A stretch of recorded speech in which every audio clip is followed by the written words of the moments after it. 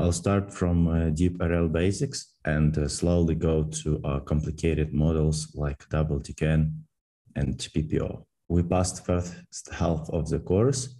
Right now we are at the step of deep reinforcement learning literacy campaign. So we go over where the things come from and why and how they work and where is the neural networks there. First, we will briefly talk about history. Reinforcement learning was invented more than 50 years ago.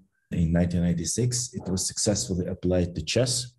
And after that, there was a number of successful and groundbreaking achievements of deep reinforcement learning, like winning Atari games, winning AlphaGo champion, and then Dota. And the field didn't limit only to toy. Recently, so-called superhuman performance was achieved by folding the proteins. This task initially was considered to be impossible to solve by numerical computations. It was solved by AlphaFold, and now we have a second AlphaFold, but the model is crazy huge. Then it is typically used for robot navigation in the real world, so that the robot iteratively builds the map of the environment it is in and learns to navigate given the goal. Some real cases from industry: drug optimization. A newly published drug by FDA went through clinical studies, and the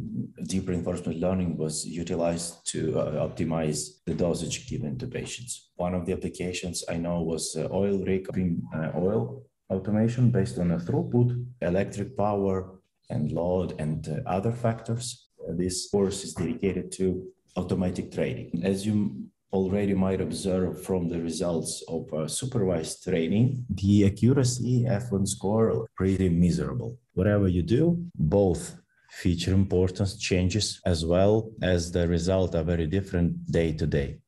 This information is not new, and I expected you to achieve the same results. It should force you to make a conclusion that it is something off with applications of typical machine learning to finances, especially ultra-high frequency trading, because the environment itself is highly dynamic, and it will be impossible to prepare one successful set of features and then replicate one model because of the environment changes.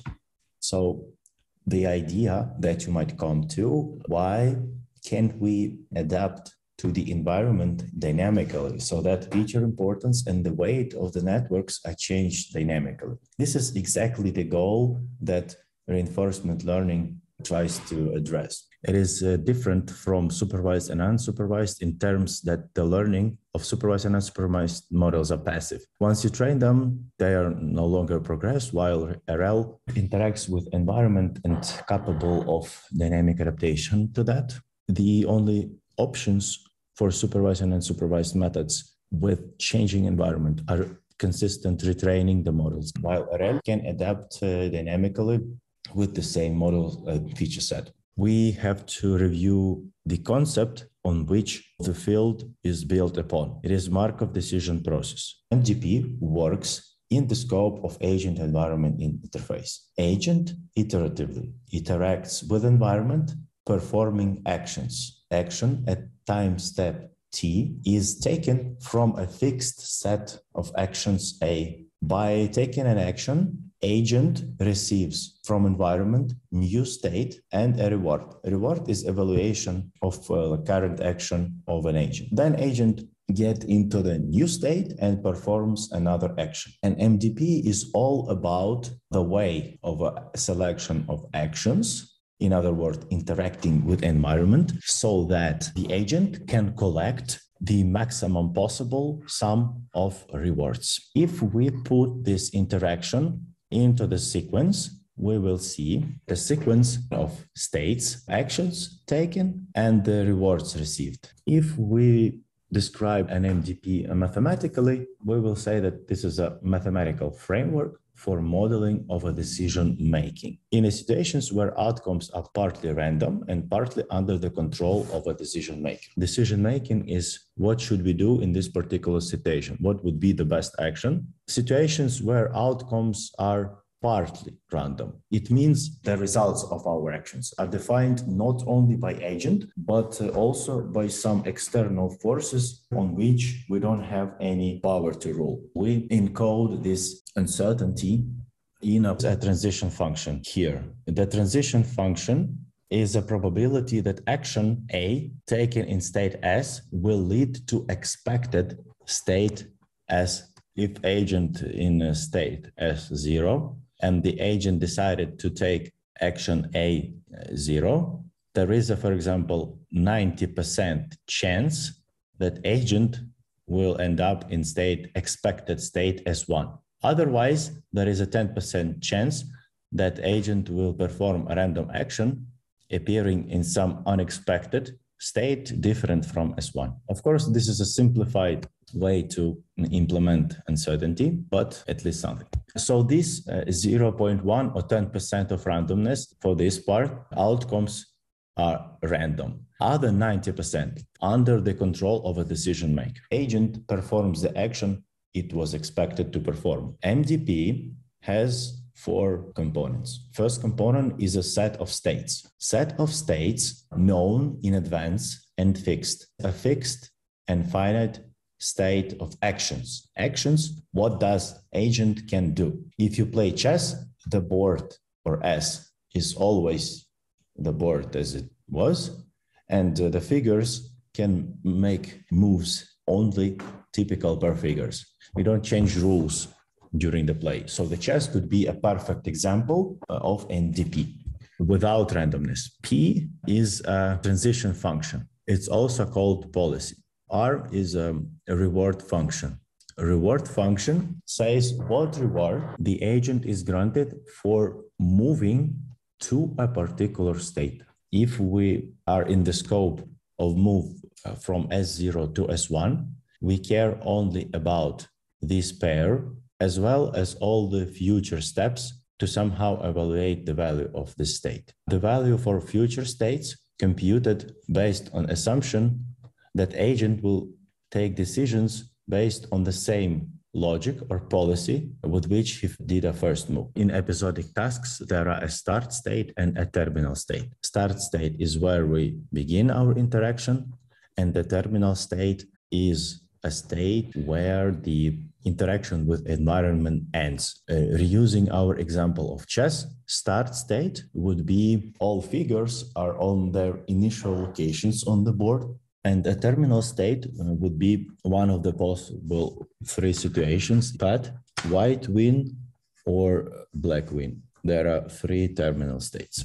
To simplify and make decision-making possible, there was made up some simplifications. First, assumption that present state, future, and past are independent. We take care only about a couple of states, totally forgetting about the past states. For Markov decision process, Markov means the action outcomes depend only on the current state. It means if we are in the S0, the reward R1 calculated based only on S0 state and future rewards. We don't care about what's in the past.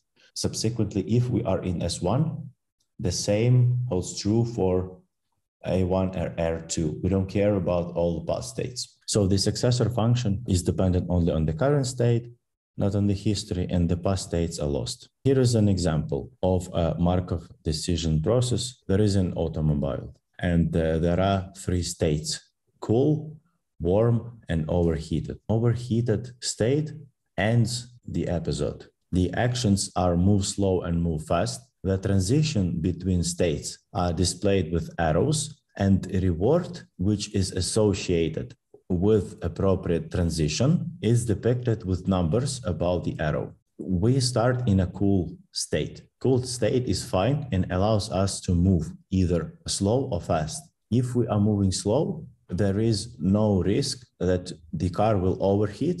And if we are moving slow, we are receiving reward +1. And there is a 100% chance that we reside in the cool state again. The goal of the exercise is to move as far as possible and as fast as possible. So moving slow, we are like playing low risk strategy. We are moving slow, but we are guaranteed not overheat. If we are moving fast, there is a 50% chance that the car will overheat. But moving fast gives us twice larger reward than moving slow. In warm state, the car still can move, but if it moves fast in warm state, it will guaranteed overheat and we will get a penalty of -10.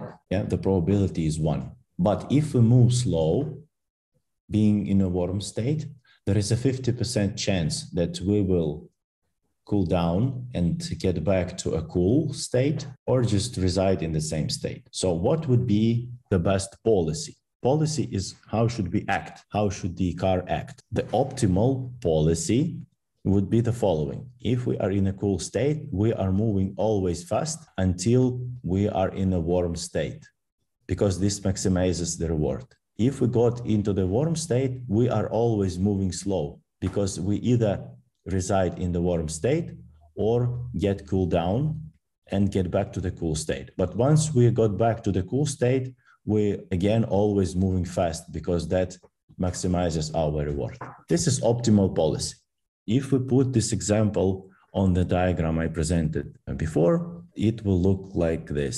Imagine that our initial state was cool, then we performed action slow, received reward +1, and appeared in a state S1, which is also cool. But then we tried to move fast and got guaranteed reward +2, but then hit a chance of 50% getting warm, got warm, transitioned to the S2, being an S2, decided to move fast again, the engine overheated, got a reward -10, and the episode ended. Because the car overheated car cannot move any further. This state is called terminal state. What we do in terminal state, starting new episode. Will we be smarter in the new episode? Possibly, possibly not. But we hope that the driver will learn with experience. So the same reinforcement learning does it in episodical environment, which trading also is. It performs a number of episodes and slowly adapts and learns how to act optimally in the environment. I will continue with demonstrating the code. I will show you what is MDP interface and what is gym environment.